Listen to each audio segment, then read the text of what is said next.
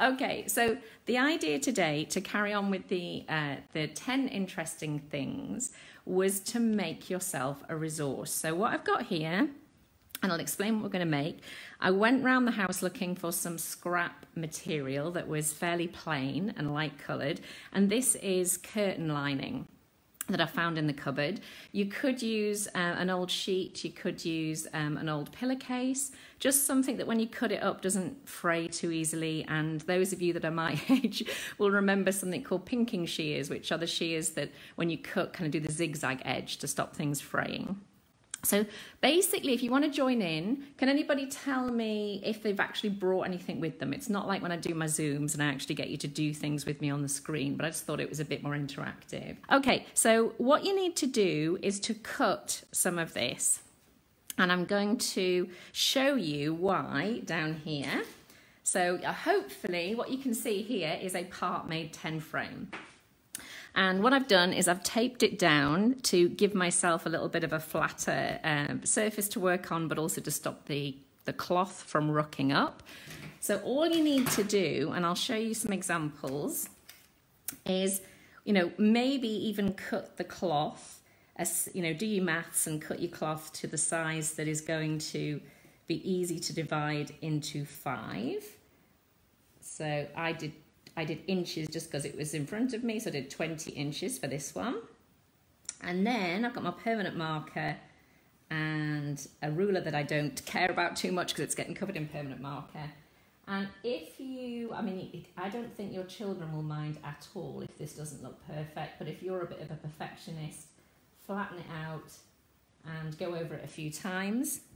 But you can see I've just done that one live for you. If you go over it again, you will darken it, obviously. If you're good on the sewing machine, you could embroider these, because what you've got basically, I'll pull it off now, is you've got a 10 frame. If I look and see what you can see. Oh, I've got 8 people. It's gone up and gone back down again. So I've got my 10 frame here, and what you can actually do is take this out in the garden with you. You can stuff it in your pocket. And this idea I got from Juliet Robertson, who did Messy Maths. I then passed it on to a company called Outdoor Classrooms, and they are now making these. So you could buy them from there if you want, or you can make your own, but that's where the idea came from. So I've got that one. I've also got one that I did with a different pen that is a little bit lighter. It's actually about the same size, but you can imagine, if I just lie that down like that, you can imagine you could make small ones, you could make really big ones, because we're basically... So what is lovely about this is it's permanent marker, so it goes in the washing machine, particularly at the moment with COVID, that's even more important. Before I do anything with it, I've also made one with cardboard. So what we're saying to children and to parents and to schools is use something that is free, recycle something, and the only thing you're using up really is the pen. So you could have these in your classroom. The main thing really is to get your parents to make them. And imagine a parent going on a walk with a child and they've both got one each and it's scrunched up in their pocket. And then they lay it out, and I'm going to show you some of the things that I found around my house, because I know we've got some people who are either being quarantined at the moment or on lockdown, so they're not as lucky as us to have a garden. So I'm going to put, I'll start over here. These are just some random things that I found in my kitchen. So I'm filling it up in the 2s pattern now, and you can see how many I've got and how many I still need to collect. I tried to vary what I've got. I don't know if you can see what everything is, but so bits and bobs and scrap store, says Kath. Yeah, please post any pictures under here of things you've got. So the idea here is you've got your 10 frames. So just like on the video today, I was using it kind of freestyle, but the children can see how many they've got and how many they still need. There are lots of games you can play with your 10 frames like this. So I could share those with you another time, but you can imagine an adult going out as well with their 10 frame, and they're comparing how many of something they find. So you might go and pick up some leaves as it's coming into autumn in the UK and this part of the world, and you could find out how many leaves you've got, how many leaves they've got, and so forth. And on here, just a reminder of the task today. What one of the tasks was, of course, you can turn your cloth over and you could use it outside or in your lounge just to do the task where it was. So, you know, the idea was you pick an item and then you pick another item and you talk about what is the same and what is different. I mean, that one's quite challenging, but maybe things like the reflection on them, or maybe the way they feel as well, because maybe first of all, we look at things like shape and color, and I'm going to be doing stuff about that on the shape webinar that I'm doing.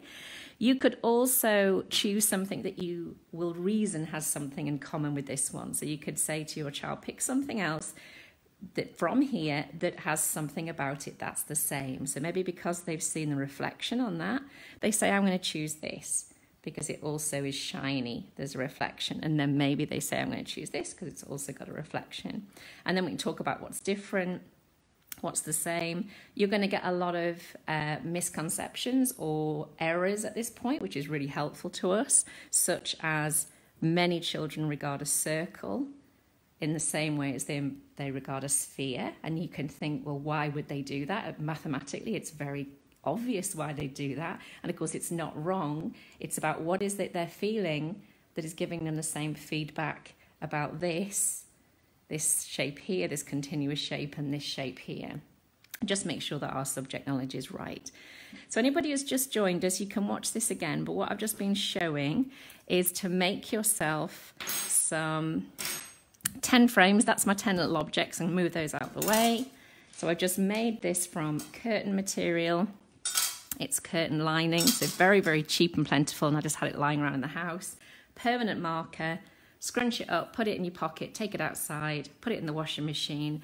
Definitely have, encourage either you make them or the parents make one per child, but of course you want to have loads of these, and maybe you want some little ones to collect little things and you want some big ones to collect big things. And a reminder then, the cardboard. The cardboard was so easy to make because it's obviously really easy to draw on. So that's kind of me for tonight, because that was the 10, as it were, 10 interesting items task, and the 3 videos plus the bonus task, very self-explanatory. Tomorrow is all about children's daily routines. And there is so much for me to share in that I want to write a mini course to go with that. So what I'll do tomorrow is when I come on at 9 o'clock in the morning, and I will give you some additional tips on maths in your daily routine. Because one thing, Momentum, and there's a couple of members of Momentum on the call on this live tonight, they're just having a discussion on the group about planning. And it's really making me think about the sorts of things that we want to have continuously going on, as in continuously adult supported maths, as well as continuous maths that is in the environment. And that's different than those times you have when you bring the class together or a group together and you do maths and those adult-led sessions. So I think some form of diagram on a course would be really helpful to think about what does the maths look like at different times of the day and over the week. And I think very much Nicole in Momentum was asking about this, and like most of us, she needs something visual to kind of hook her thinking on, and I think we all feel like that. But I have to say, Momentum, I mentioned them. I put a post up to get them to share the things they've made, and Rachel has just posted something, and so has Kath, because they're making the most incredible resources and making their money go a long way and keeping the maths really, really simple.